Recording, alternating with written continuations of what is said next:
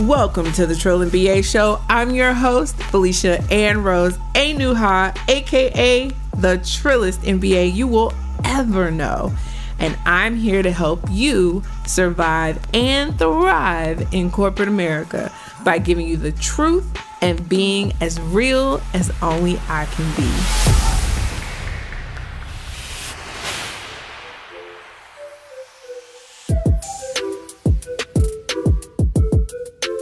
Happy Sunday, everybody. Welcome back to the show.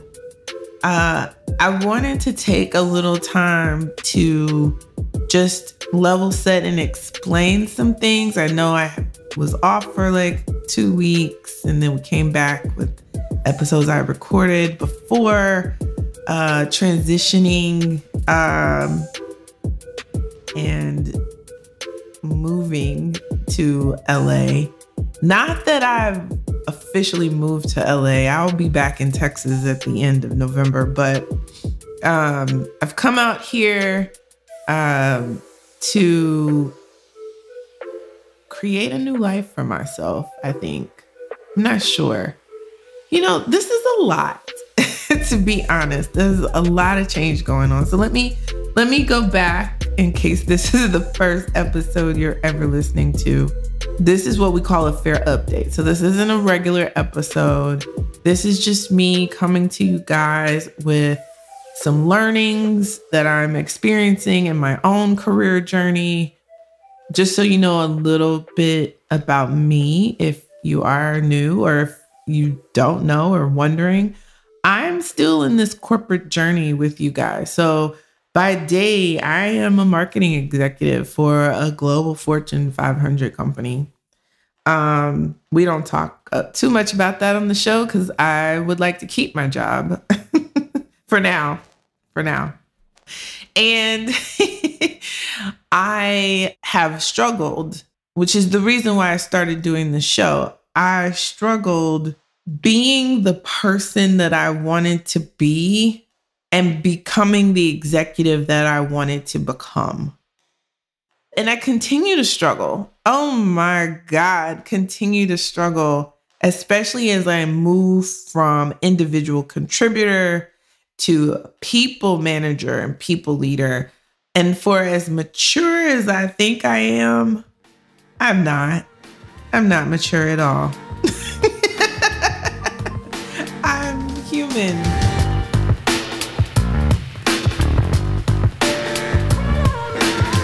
One of the lessons I wanted to share with you guys that's been happening for me, you know, learning how to be a people manager. And I had an amazing manager when I first started, the woman who hired me. I'm going to have her on the show. She has now left the organization I work for. She is absolutely brilliant. She is amazing. She is a Black woman. There are a number of people who are marketers that I've worked with.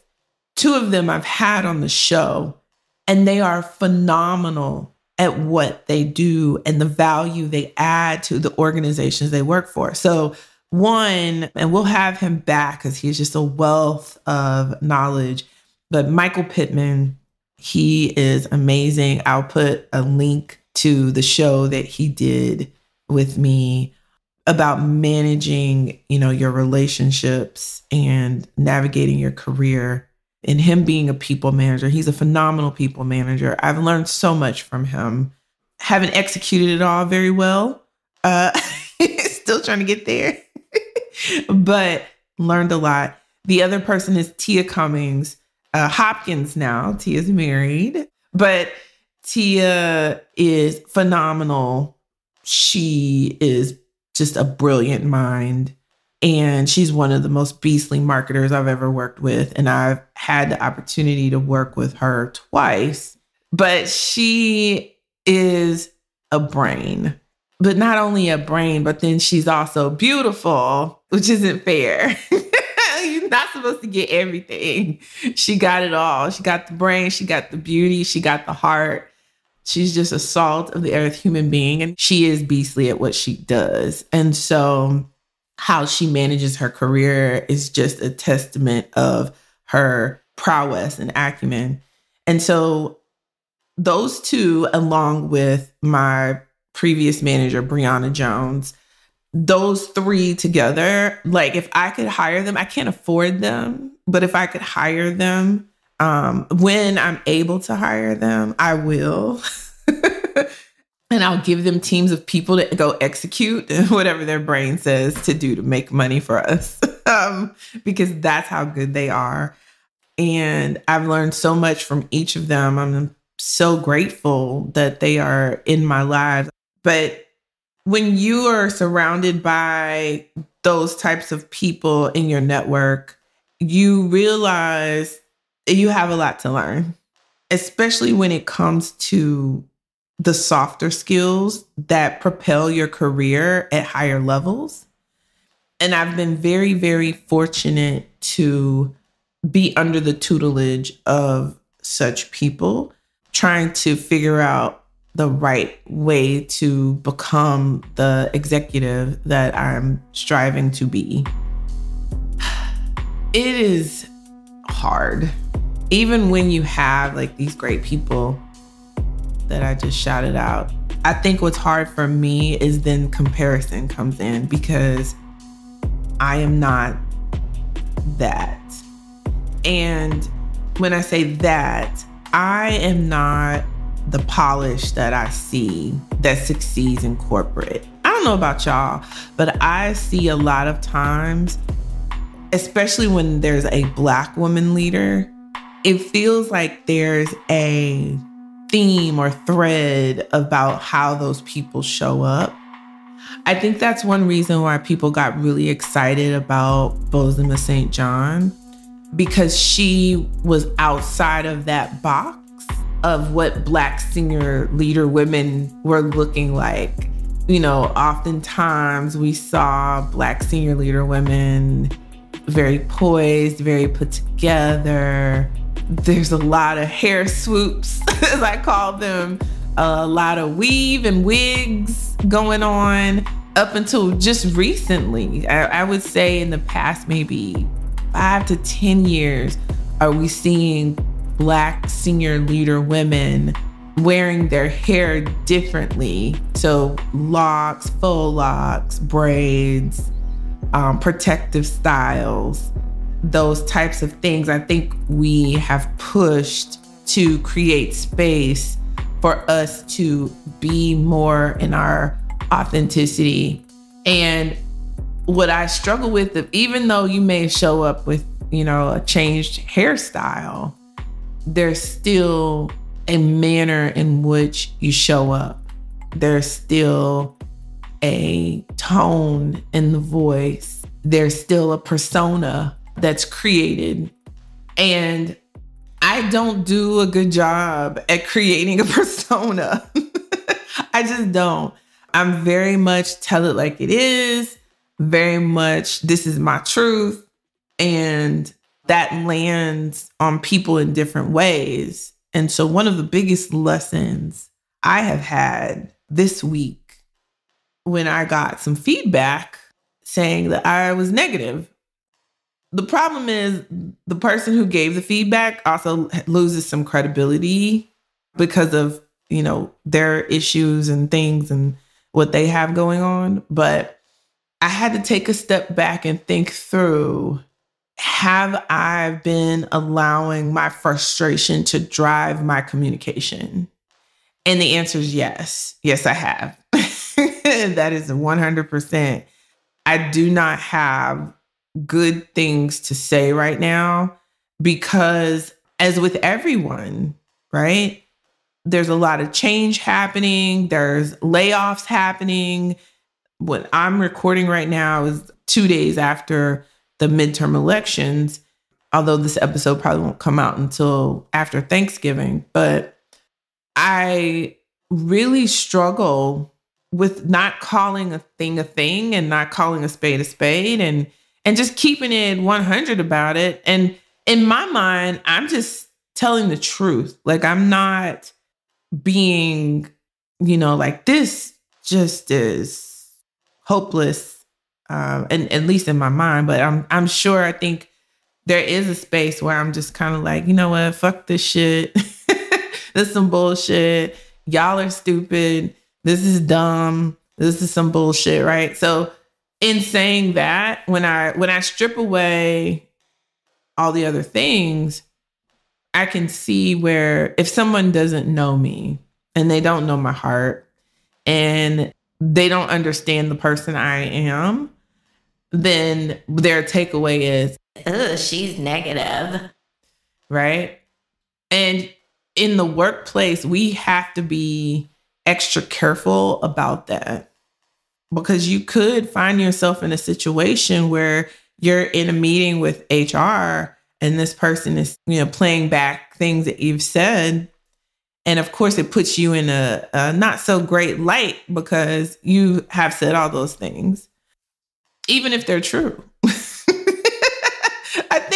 I think that's where I have the cognitive disconnect, because if I'm saying something that's true, even if it's negative, that shouldn't matter. I'm just speaking the truth. That's my mindset. And people speaking the truth doesn't bother me, because I can speak the truth and say, oh, this, company is great at blah, blah, blah, blah, blah. I can also speak the truth and say, this company is trash. These leaders are incompetent. It's clear that they are from the results, blah, blah, blah, right? I can, whatever the truth of that situation is, by me speaking it, someone else's perception could be that I'm negative if I'm talking about the not so great things that are true.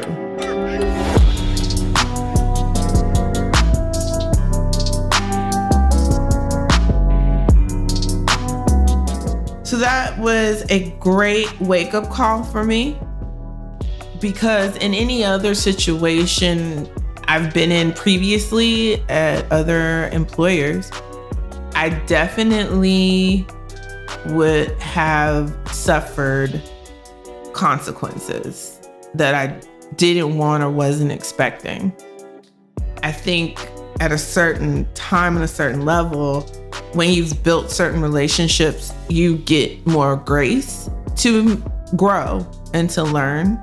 So I had some great takeaways from that conversation, as painful as conversation was, in my opinion. Because it's always painful when you have conflict. And it's okay to have conflict. And it's okay for it to be uncomfortable. But what's not okay is not learning and not taking away something tangible that you can grow from and get better going forward, whether you stay with the company or not. So that is something I wanted to share with you all, because I always talk about, you have to drive your narrative. You have to make sure that the things that are coming out of your mouth marry up to the narrative that you want the organization to have about you. And the problem is, we are human. And so to 100% of the time, stay calculated in everything you say is mentally and emotionally exhausting. Mm-hmm. However, it is very necessary for you to manage the words coming out of your mouth. And that really goes for everybody, but it is very much in particular for Black women, because what can happen and what people will try to make happen is they will try to then play on stereotypes of Black women. And then they will try to twist the truth. And for the wrong person in the room, that now becomes the new narrative. So there was a time where I had a coworker say I yelled at them and I cursed them, and it was not true. I do use curse words, clearly, as much as I try not to curse at work. Sometimes things slip out because I'm me, but not in anger. Like I never curse in anger or frustration. Like I make that a rule because I know how that could be seen. So when this person tried to make that accusation, I called him on. I said, oh, no, because first of all, that's highly disrespectful to cuss out your coworker. But also, I would never do that because I know I'm a Black woman. I didn't say that part out loud, but I was thinking it. I was like, I would never do that. And if you don't like any curse words, then one, you should have said that. And two, why did you say curse words to me? So, not at me, you didn't curse me, but you also used curse words in my presence. So if you don't like curse words, all of a sudden. So anyway, what I learned is very important for you to manage the words coming out of your mouth, because people will then also take what you said and then try to twist it and make it more than what it is. And if you're in the wrong situation, that could be very detrimental to your career at that junction in that role. And you don't want that because we're here for paychecks. That's what we're here for. So anything threatening your paycheck is a threat. And you have to mitigate those threats by managing your narrative and watching the things that come out of your mouth. So it all boils down to what my mama used to tell me all the time. She used to say, your mouth is going to get you in trouble. I mean, I hear her voice all the time. Okay, keep on. Your mouth going to get you in trouble. My mouth definitely gets me in trouble a lot. And it's something we all need to work on. And it's about building your communication skills. Being a better communicator will only get you more success, more money, more opportunities. Being a better communicator in a world of trash communicators, we are all trash communicators. We come out the womb not even knowing how to talk. So that's the starting point. and then you try to get better from there. And this is the reason why I'm doing this deep dive into Dale Carnegie, How to Win Friends and Influence People. Because at the crux of his book is all these tactics on how to communicate better, how to communicate for impact, how to influence with your communication. That is the $1 million skill that is needed for corporate America. If you don't know how to do anything else and you know how to communicate with influence and with impact, you will win. I don't care who you are. I don't care what you look like, because part of that is learning how to gain likability. And people don't promote people because of their skill set. People promote people because they like them and they want to work with them and they trust them. And that's why they promote people. That's why they hire people. It's likability. It has nothing to do with if you can actually do the job. Hey guys, so we're going to take a little bit of a break just so I can let you know about episode 30. If you're wondering what happened to episode 30, how did it go from 29 to 31? Well, episode 30 is an exclusive episode only for our Patreon members. So if you're interested in all the nuggets I dropped in episode 30, head on over to Patreon/TrillMBA show and become a Patreon, and you will have access to the exclusive episode 30 that just talks about what you need to tell your manager. Yeah, I kind of went off in the episode, but it's okay because I still dropped nuggets. So there's a lot of lessons in that episode.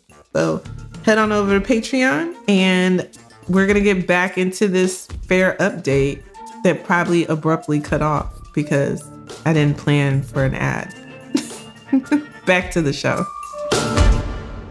And at a lot of points in your career, as you grow in your career, it is going to be an automatic given based on your previous work experience and the companies that you worked for. The assumption is you can do the job. My question is, do I want you to do the job with me? Do I like you? That is what it boils down to. And everybody's like, well, that is not fair. Life's not fair. None of this shit is fair. You could be the most qualified person and you will never get the job if you're not likable. Period. Point blank. Blood hell. And so one thing you need to manage that I'm learning is your likability. And the funny thing is, if you're in an organization or you find yourself in an organization, and this is a lot of organizations out there. In fact, probably all of the organizations I've worked for, because people don't like conflict, they will refrain from giving you their real POV about you that they share with other people. And so they will skin and grin in your face. They will hug you. They'll be like, Felicia.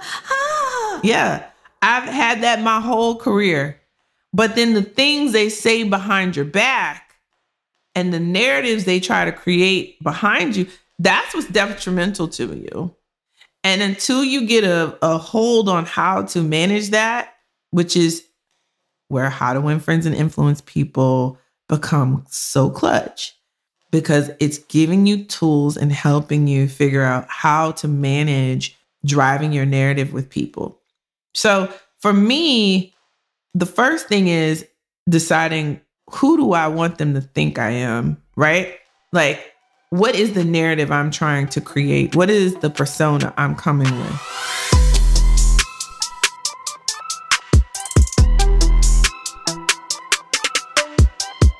I try to make my persona as close to my Black ass self as possible. I try so hard because that way it's less mental energy and less fakeness and acting that I have to do and have to show up as. I don't want to not be myself. But something Brianna told me, and it was very key. She said, not everybody deserves you or the whole version of you. And when she said that to me, it was like, oh. Because in my mind, I was like, well, they just need to accept me for who I am and blah, blah, blah. Yeah, but do they deserve you? It's not about accepting you. It's about, there is something wonderful and magical and unique about showing up in your full self that not everybody deserves to get. Because why? Because they won't be a good steward of it. Because they won't be accepting. Because they don't understand the gift that you want to give them. And so you don't need to show up in your full self. So I created a mantra for myself, and I'll share it with you guys. And I've shared it before, but since these are the lessons I'm relearning, always learning the same lesson. Be your most positive self. Now, I clearly don't always follow that, right? Because when I get frustrated, and I'm an emotional person, I lead with my emotions. I care way too deeply about a lot of different things, especially when it comes to work. I care way too much. I care more than I ever should. People always look at me and they're like, I don't know how you gonna be rich one day because you care too much. And I'm like, cause I'm gonna show y'all. I can show you better than I can tell you. I fundamentally believe that we can care for each other, we can care for the world and still be successful. At my heart, I'm a capitalist, which is why I'm in corporate. But I also care about people. Like, I think you will do better and make more money if you put people first in the things that you do, and you actually care about the people. Because without the people, you won't have no money. So it's counterintuitive to me how many, entrepreneurs, business executives, they think it's all about plugging and playing into this game. And plugging and playing into the game is part of it. But then when you think about your strategy, sometimes everything isn't what it appears to be. So we've said these mantras, we've made these narratives, we've created these boxes. Like one of the boxes I hate is corporate's cutthroat and, they don't care about anybody. Recently, Meta, also known as Facebook, laid off 11,000 people globally, right? I had several people I know impacted by these layoffs. And, it feels bad. But one thing I understand and know to be true is that corporate is always going to do what corporate does, right? So you have to prepare yourself and be nimble enough to move in and out of these companies. You have to look at them as stepping stones. You can't look at them as places to land because they are never going to really be stable. No company. Everything needs to change and grow. And so when you think about, these boxes of what companies are, how you should be, all these things, I'm telling you, if you stick to what you know to be true in your core values, you will not lose. There will be times where you will get laid off. You have to, because there are times where you mistake that stepping stone as a place to land and stay. And the universe got to shake you up and say, you need to move. And the universe knows you're not going to move unless I do something drastic because you're comfortable. And so you always have to be managing your career 2 or 3 steps ahead. Tia, I'll link her show in the notes as well, talked about this. She's always planned for 2 roles ahead of where she is. And so as you move through corporate, as you grow in each role and at each company, move in ways that are authentic to you while simultaneously focusing on what is the narrative and persona that you want to drive that will help you move through and up, right? That's the goal. That's what you want to focus on. It really is as simple as reminding yourself at the beginning of the day what your goals are, and that every interaction you're having throughout the day is a stepping stone for that goal. And so this is where you need to be a bit calculating and thoughtful and intentional. I say calculating, but it's really thoughtful. Calculating is the sum of thoughtful and intentional. And you need to calculate your moves. You need to calculate what you say. You need to calculate your goals and the steps you're going to take to get there. So you just got to do the math on the things that you want for your career.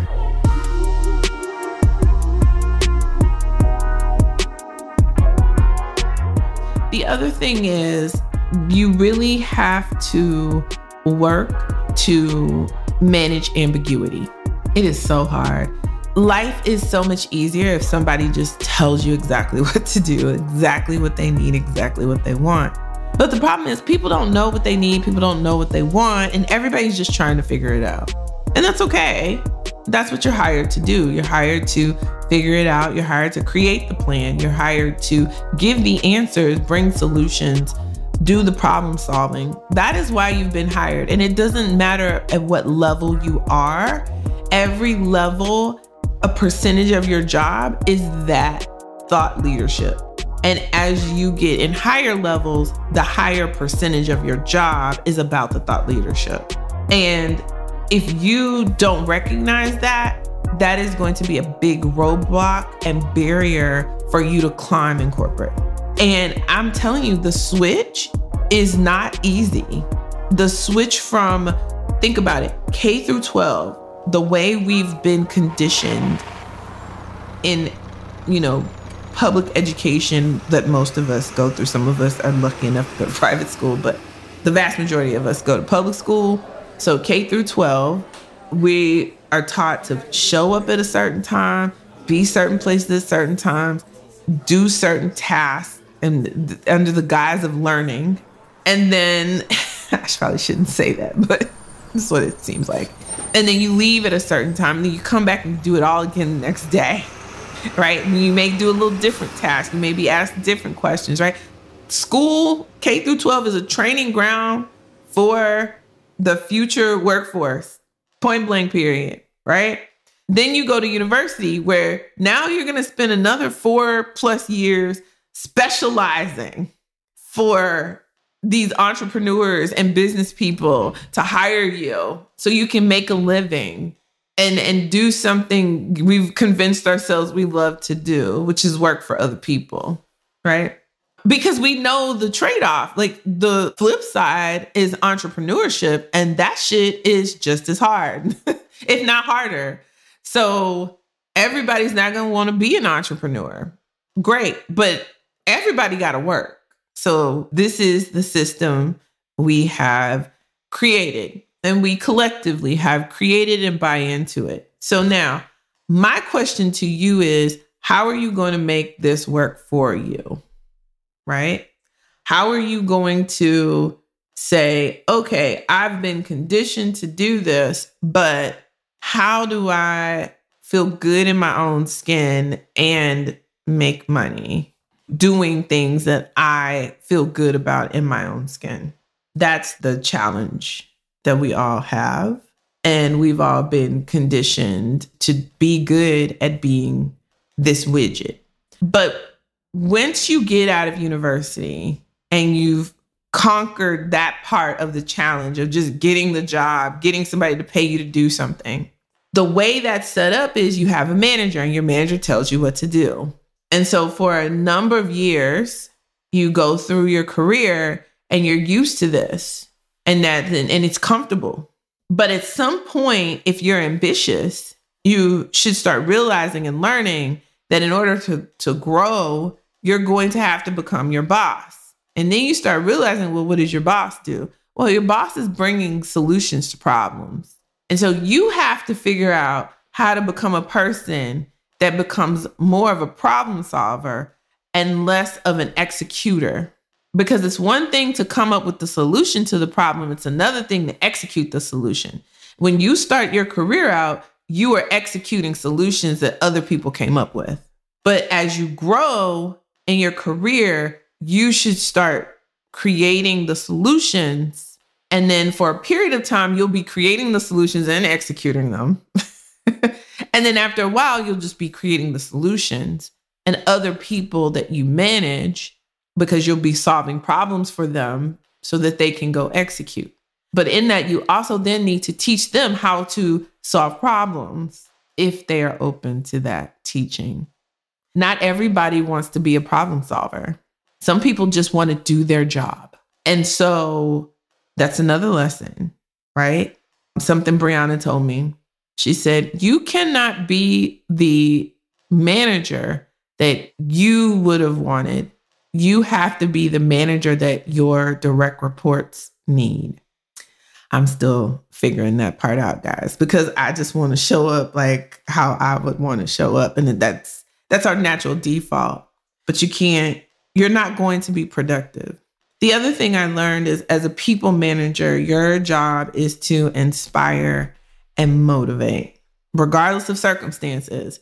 Your job is to inspire and motivate the people that work with you.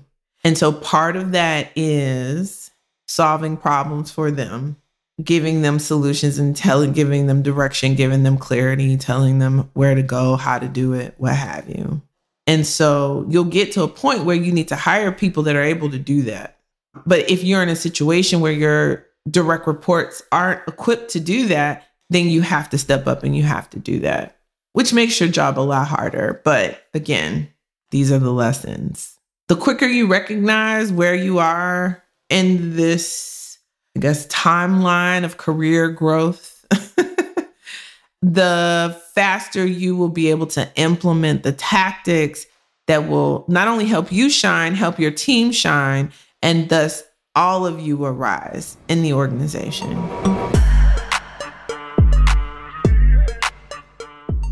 So these are the lessons that I have learned most recently.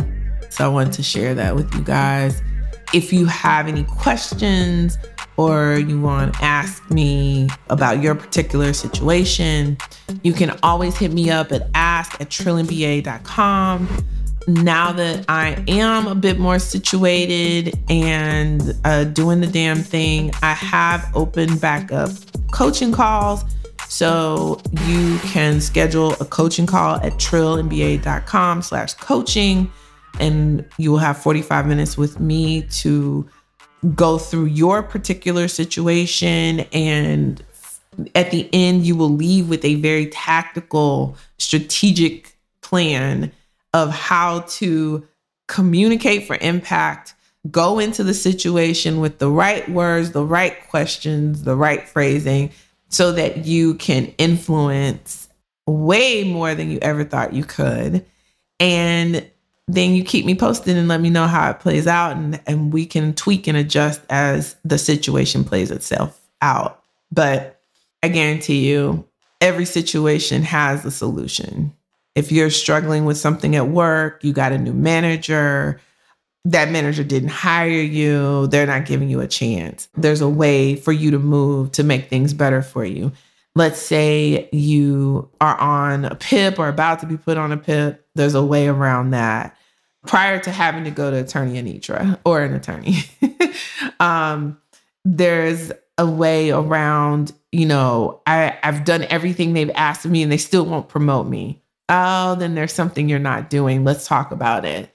Let's get to the meat and the core of it and figure out what relationships you haven't built that's preventing you from getting the sponsorship you need to get promoted. So there's always a reason and a rationale that a lot of times is bullshit, but it is the reason and rationale. So just because you don't agree with it doesn't mean the thing doesn't exist or isn't happening in your reality. So we talk about all those things. We break it down. I get you to explain to me the relationship and the relationship wall. We've talked about these things in previous episodes. And then we poke holes in how do you, patch and repair so you can get what you need to get for your career, right? It's about your best possible outcome. So excited to start doing more coaching calls in the next couple of months. So again, you can ask me a question, ask@trilliumba.com. If you send me a listener letter, put listener letter in the subject line. And if we read your listener letter on the show, then you will get a free coaching session. If you need coaching, it is trilliumba.com/coaching to meet with me one-on-one to strategize your specific work situation.